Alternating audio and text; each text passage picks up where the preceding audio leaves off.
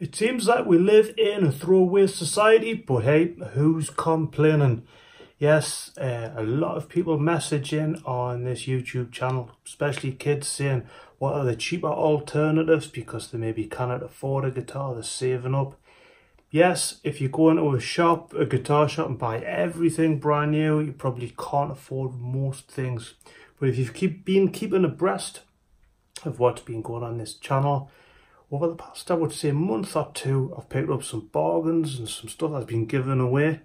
So always make sure that you keep your eyes open on stuff like Facebook Marketplace. It's been quite an interesting week. I've actually even gotten an Apple Watch. My son, he doesn't use it anymore, probably wanted a newer one.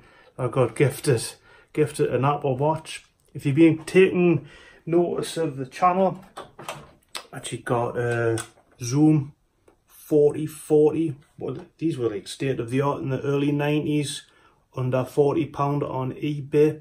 Check the video out of that because it's got some Brian May sounds on it. Wah-wah, flanger, chorus, distortion, metal pedal, all that kind of thing. Also noticed that I bought I'm actually going to sell the Zoom because it's surplus to requirement after buying a Vox Tone Lab with a built-in treble booster and Vox AC30 effect. It's obviously got your phaser, flanger, chorus, delay. Obviously reviewed this one, but again, these kind of things were going for about the 100, and I've seen them 130, 140 pound. Got that for under £70. So it's always worth keeping your eyes open. But it's been an interesting week. I've got a friend whose son is learning to play guitar. He was actually after half decent acoustic, so he had saved up his £150. So I had £150 to spend on an acoustic guitar. I said, leave it with me, I'll have a look. I looked on Facebook Marketplace. There was actually an Epiphone acoustic and it was going for £50. So I messaged the lady, said, would you take £40 for it? So he got sorted with a £40 Epiphone guitar, brand new, being used a handful of times.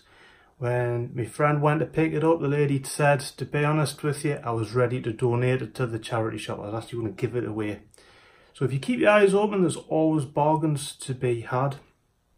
Now, interestingly, the very next day, I was helping a friend, Paul, move house, and been giving him lugging stuff about, and 2 guitars. He said, you may as well have them because I don't want them. Do what you want.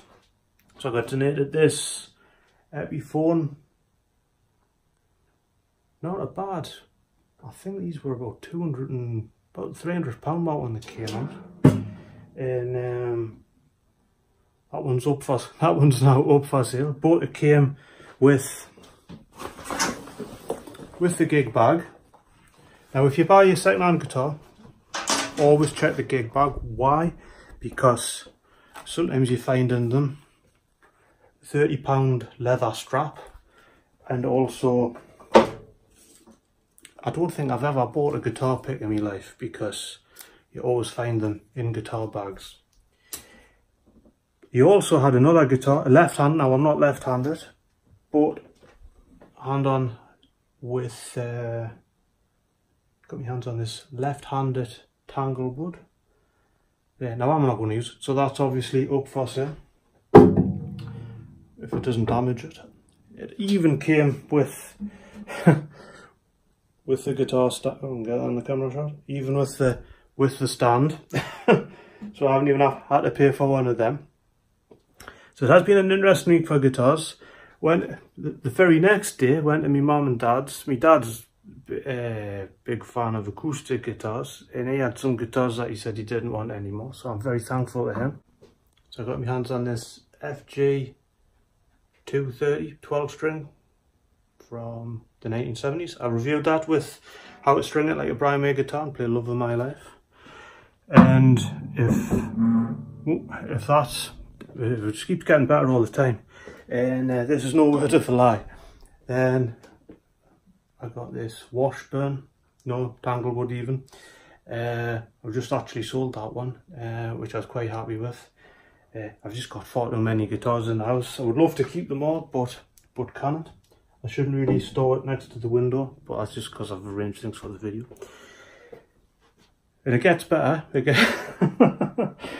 If you notice over the years, I got this given.